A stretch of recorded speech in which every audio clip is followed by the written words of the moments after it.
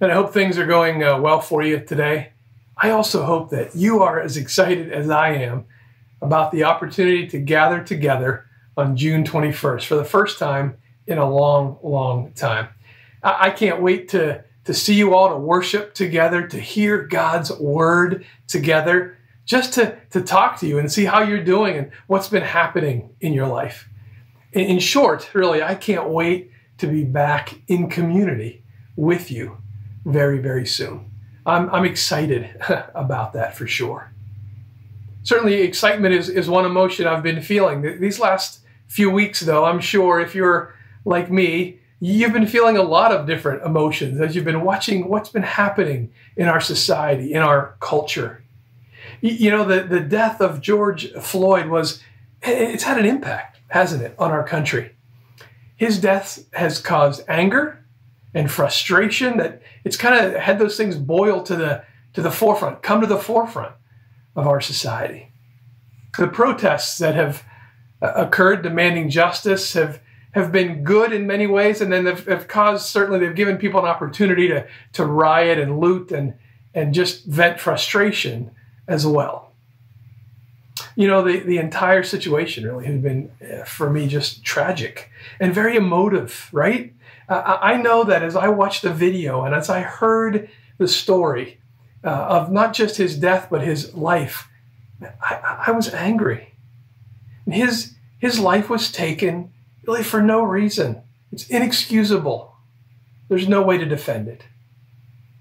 Having said that, I feel like I also need to say that I've got police officers that I know, and they risk their lives really every day to protect us and to serve us. And I'm proud to call them friends. But that truth doesn't invalidate the truth that George Floyd should not have died. He shouldn't have been killed. You know, like many of you, I have asked these last couple of weeks, so what can I do about it? Should I do anything? You know, I've listened to several Christian and Missionary Alliance African-American believers and pastors, and that's been really helpful for me as I've listened to their stories and I've listened to their suggestions. One pastor in particular has done a great job of giving several suggestions as to what we could do, what I could do as a white believer, as a white pastor. I want to just share two of those suggestions with you and how they've impacted my life.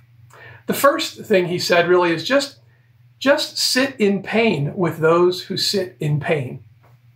Just be with them. And if you can't be with them, just be in the midst of their pain with them. Don't offer suggestions. Don't try to see the good side perhaps of what might come out of this. Just simply sit in pain. And as I've learned more about George Floyd and again his life and his death, and I have just sat in pain at the loss of this life.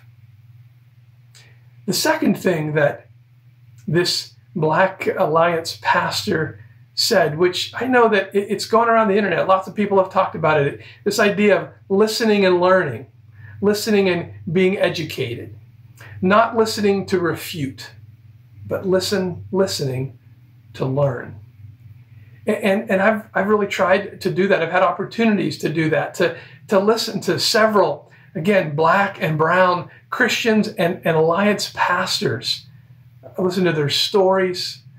I've listened to their pain. And I've learned a lot through that. And I want to continue to do that, to listen and to learn. As I thought about listening to these folks, I've also realized, and it's very clear, very obvious, that we're also supposed to listen and learn from the Holy Spirit.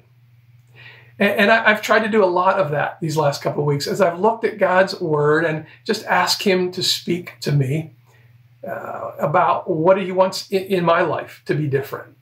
And this theme of justice, it's so clear throughout the Old and New Testaments, but it's really impacted me these last couple of weeks. And I know that probably if you're like me, you've heard a lot of these verses about justice these last couple of weeks, but I want to share a couple of these verses with you that God has used to impact me. Micah 6:8, right? Very clear. He says, "He has shown you, O mortal, what is good. And what does the Lord require of you?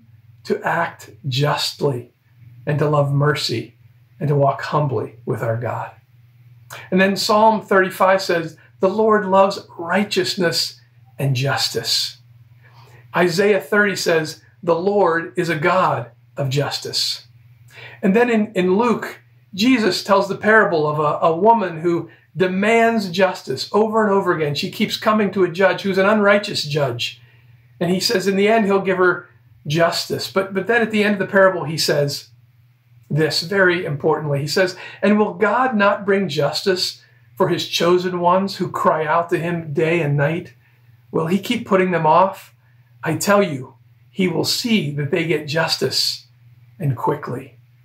That parable and Jesus' teaching is found in Luke chapter 18. And these verses, along with many others, make clear that God is a God of justice. And because of that, we need to speak out for justice. We also need to act justly. We also need to pray diligently and continually for justice in our country and in our neighborhoods as well. You know, I've heard the stories of, again, several Alliance Black pastors and believers these last 2 weeks, and I've sought the Lord, I've prayed, I've read his word, and I've been convicted by the Holy Spirit of some things that needed changed in my life, that I needed to confess to the Lord.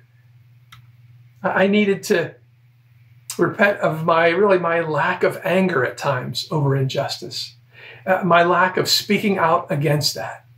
And I've asked the Lord to bring about changes in my life so that I'm no longer silent and that I feel anger when it's appropriate in the face of injustice. You know, even as I say those words, though, and I tell you what God has done in my life, I want you to know that I have no idea what he desires to do in your life. I want to make clear that I am not calling you to action in any way. I'm simply sharing what God has done in my life to call me to action. It may be that you need to make some changes in your attitudes and your thoughts. You may have to ask God to help you with that. But it may be that you don't need to make any change whatsoever in this area in your life. I don't know. What I want to encourage you to do is what David did in Psalm 139 when he prays and says, "Lord, show me if there is any offensive way in me." And what a great prayer. We're to simply ask, "Lord, is there something in my life that is offensive to you? Really, that is sin, that you want to point out to me, that you want me to change, that you want to change in me. You want to make different. You want transformation to take place." And then if he does point that out to us, we just humbly ask him to bring about that transformation and change in our lives. As I've done that, I've been praying for you as well, that you would do that in the areas that God wants you to.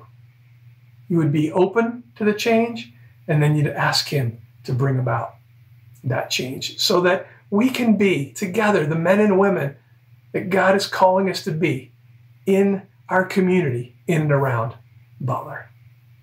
My prayer really this week and for the next couple of weeks is that as we come together on June 21st, and we can worship him, we can hear his word proclaimed, we can encourage one another, and we can be transformed by him to be a light that shines even more brightly in our community.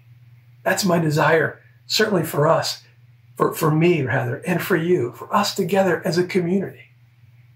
Thank you for listening, spending a few minutes with me today, and may God bless you this day, and I look forward so much to seeing you soon. Thanks.